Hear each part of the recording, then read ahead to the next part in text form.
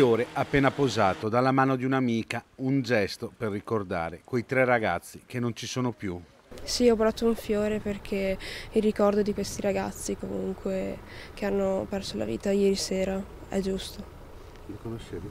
Sì, li conoscevo, in particolare 2 di loro e ovviamente mi dispiace davvero tanto per quello che è successo. C'è sbigottimento ed incredulità per queste 3 vite spezzate.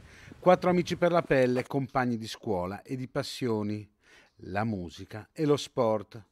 Filippo Bettarello, 17 anni, frequentava l'ENAIP di Rovigo, forte il suo amore per il rap con cui si cimentava, un ragazzo sfortunato che qualche anno fa era rimasto orfano di mamma. Marco Stocco, l'unico maggiorenne e con la patente, frequentava l'Ipsia di Rovigo, suo padre è istruttore di scuola guida. Marco la sera, nei fine settimana, consegnava pizze, era anche un grande appassionato di motori. Michael Zanforlin, 17 anni, invece, aveva lasciato la scuola e da poco aveva iniziato a lavorare in un'azienda agricola a Lusia. Gli amici dei 3 ragazzi su internet stanno organizzando una fiaccolata in loro onore.